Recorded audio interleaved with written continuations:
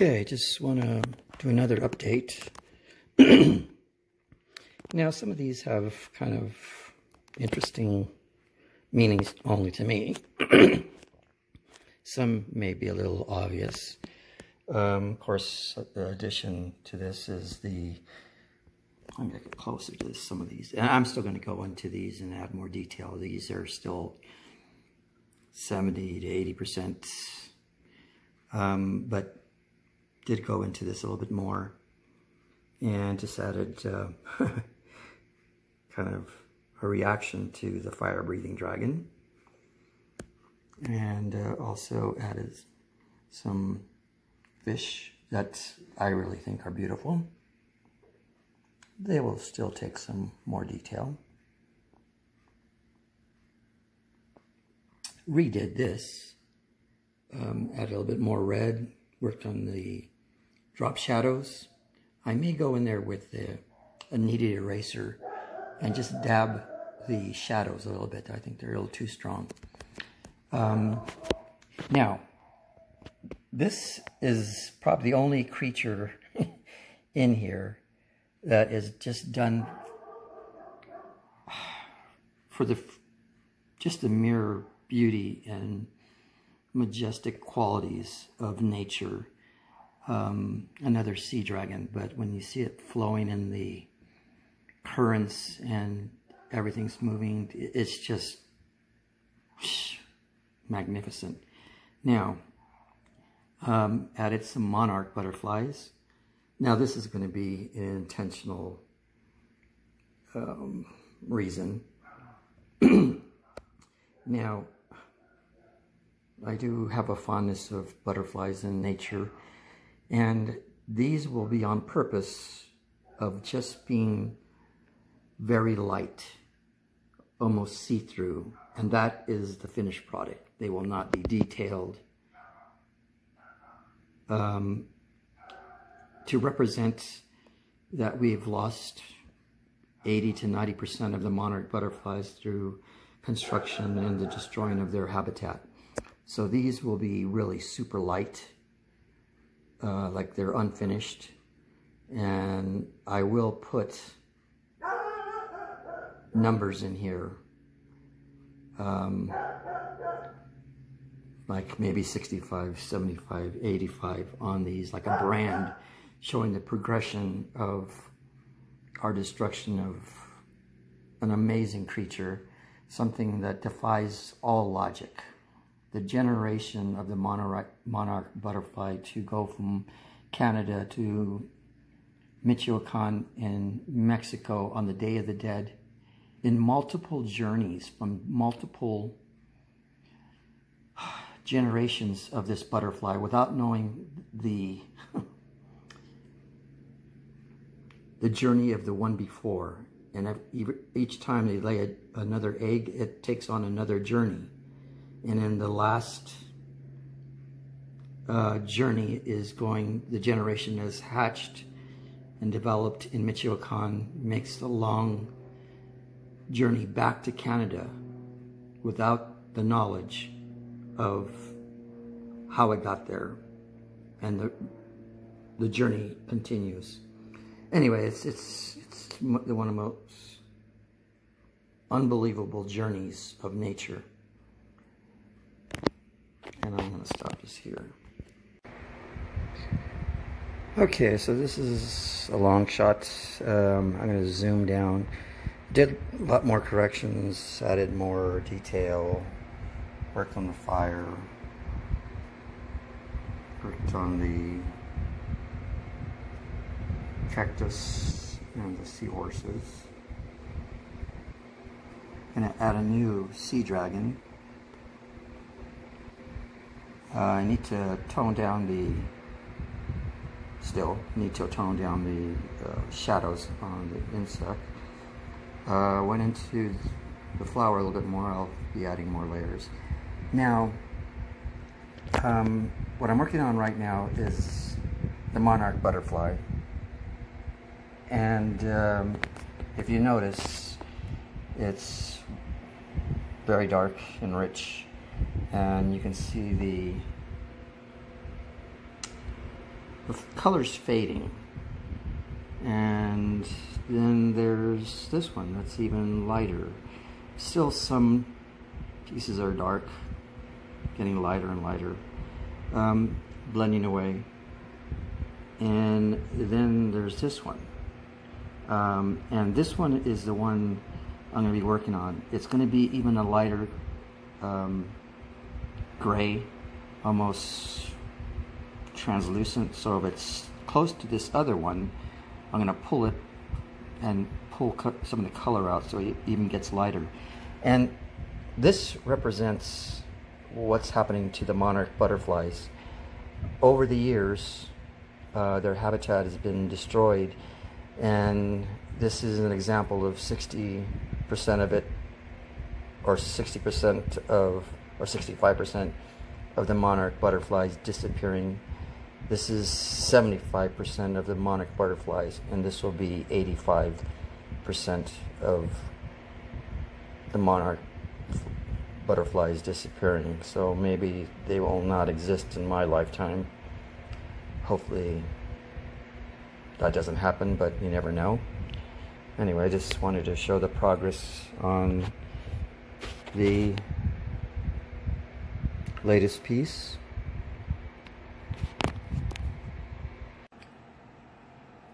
Okay, so did a lot more work. Giant yellow orb spider over here. I'm going to do more stuff in there. I'm going to do a little demonstration on the leafy sea dragon. Now, this is kind of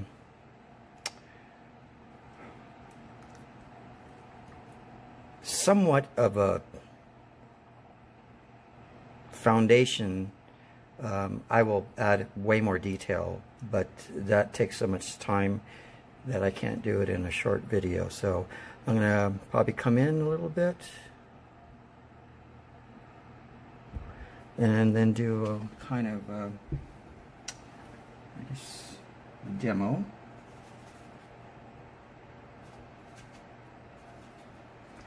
So what I'm going to do is hopefully I can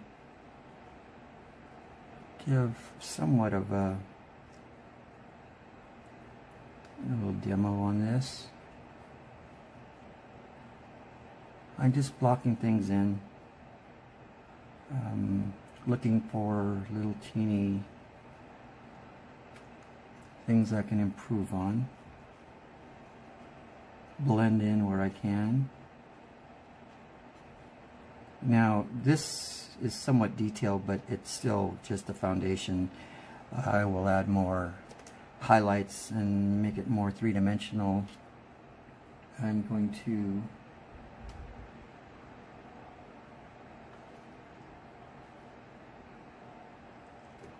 add a little bit more of a number in some areas.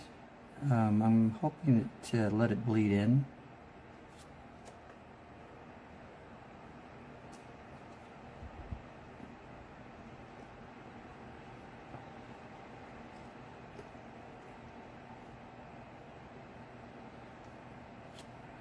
Now this has more of a little bit of a greenish tint on the outskirts. Now again, like I said, this is, and I just gave a little bit of a foundation on some of these, and I'm going 10 times faster than I would normally because I'm trying to use this as a demo. And I could still go back in there and do little corrections if I need to, trying to account for the speed.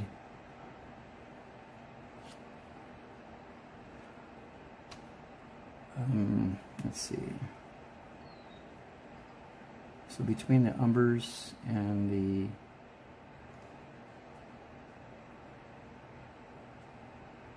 little green tints,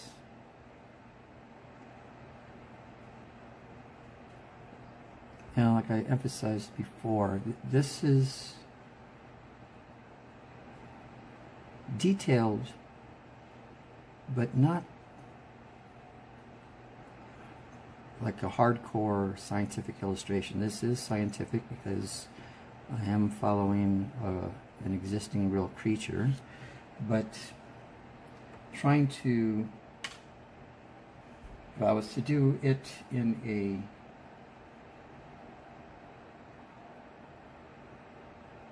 scientific mode, this face or this head would probably take me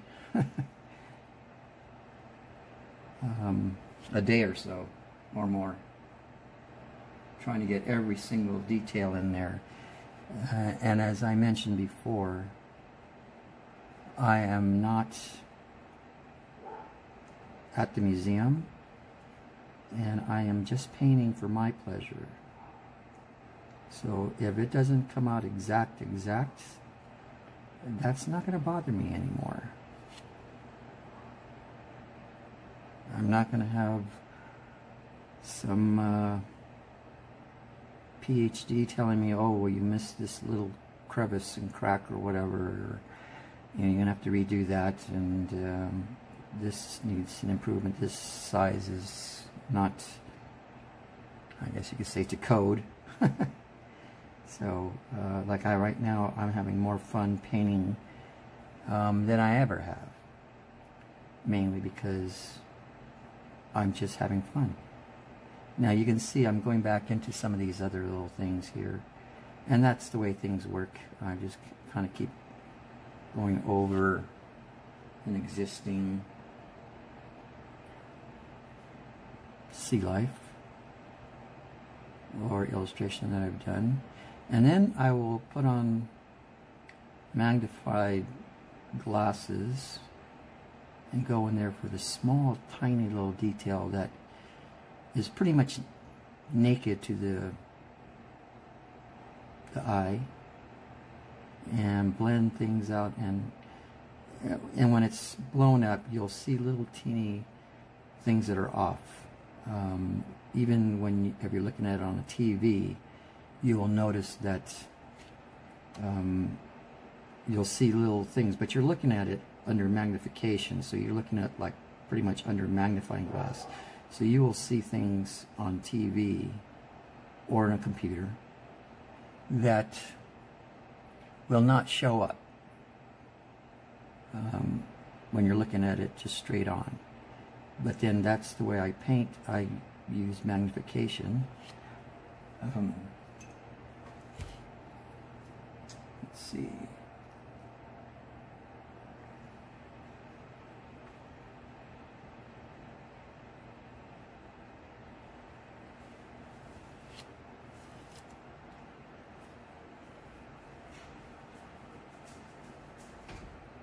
Anyway, so I'm kind of just looking for little tiny inclusions.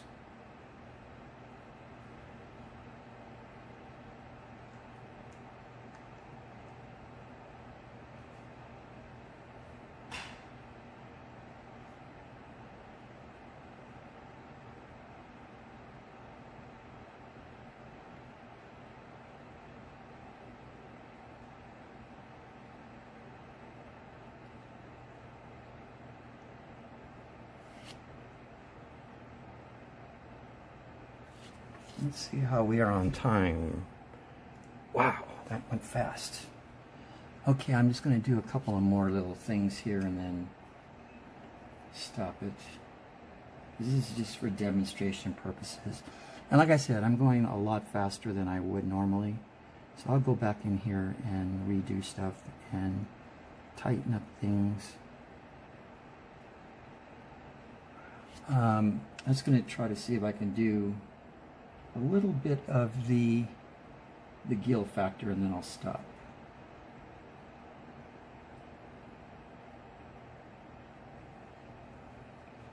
So the gills are pretty much in the back here.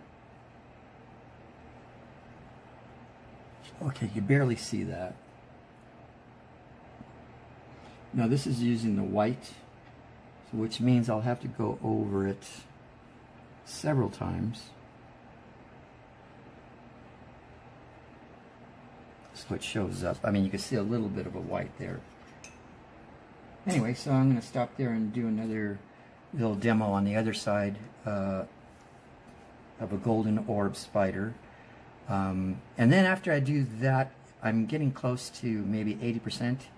And at the 80% level, I am looking for small little details. So then I'll be under magnified glasses and look for all the little tiny things that no one can really see. So I'm just going to bring in a little bit more of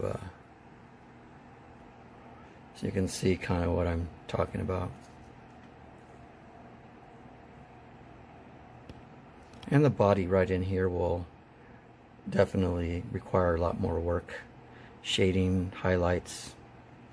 Anyway, that's the sea dragon, leafy sea dragon. Okay, so this is the golden orb. Now I can't go through all of this insect, well, arachnid, but I'm just going to give you kind of an idea how I did this. So you can see the legs here, so I'm using an orange, and I'm kind of just placing a corner. I'm going to add a little bit down here, a little bit more down here, and come in with a light orange. Now I don't know what kind of oranges you have, but there's variety. And I'm going to come in close, and maybe come in here and touch this, and this will bleed. Now I'm going to see if I can get in a little closer.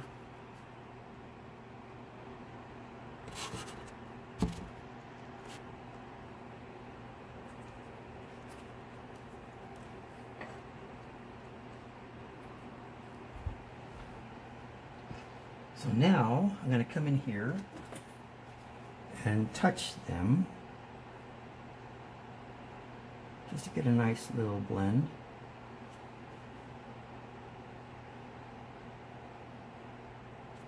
Again, I have to emphasize that I am going 10 times faster than I would normally go, mainly because of the time element. So I'm not going to get too close to that, but I'm going to just give it a little touch.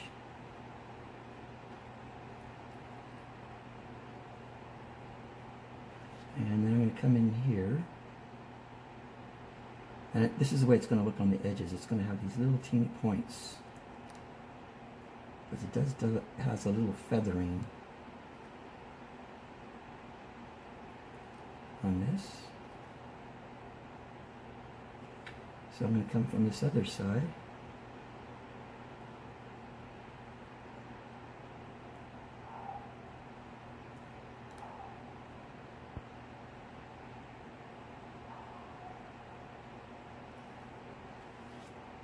And this may be a little too wet still, but right in here in the joints I'll come in with some stuff like this. So I'm just going to give it a little bit of a touch. These Asian brushes are just magnificent. I have a lot of brushes that have very fine points, but the point on these, I don't know if you can see that, get super fine.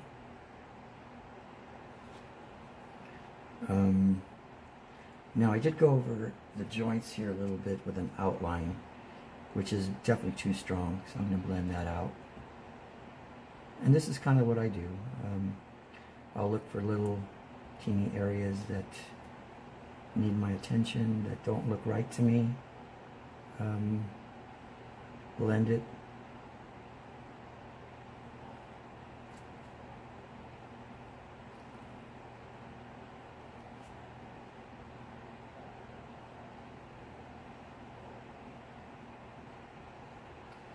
Now at this point I can't really tell where the corrections should be because I'm looking at it just through my normal vision. It isn't until I go in there and actually look under magnification where I will see little inclusions. Now you can see there's a little bit of a highlight right there, and that's what I normally do. I see something that I like, which is this, like right here. So I kind of add that to others. And this gives it more of a nice value change.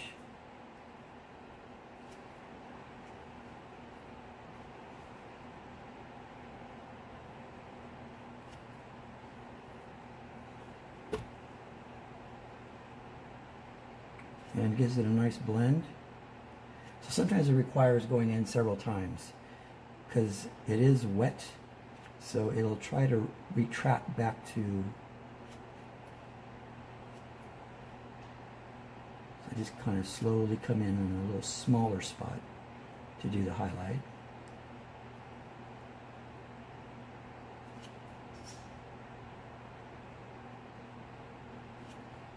Okay, so that's kind of the demonstration on the golden orb. They have not like the standard webbing. It's really erratic, and they're not like the way you normally see them. You see, this way, and you see it kind of. And spiders do that, and they're fascinating creatures like all nature. Some actually have like a little Teflon pad that they walk on their web so that they don't get stuck. But there are some, this is how clever nature is, they can control the stickiness of their web. So when you see some that are running out this way or crisscross this way, they will make some of them non-sticky and the other ones sticky. So they can run along the non-sticky, which they would know. So anyway, fascinating creature. Hello, I'm Steve Melendrez, a model maker, illustrator, scientific illustrator, sculptor, design natural history museum in Los Angeles.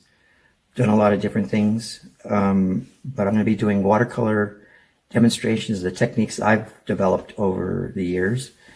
And it's going to go from a lot of different directions. And also I'm going to be doing videos, I call them video posters for my daughter. So a lot of stuff that I can leave to my daughter about her crazy dad. So I'm taking a lot of different directions, but mainly three. So anyway, that's my introduction that I'm going to attach to everything I'm doing now so I don't have to repeat this. Be careful out there.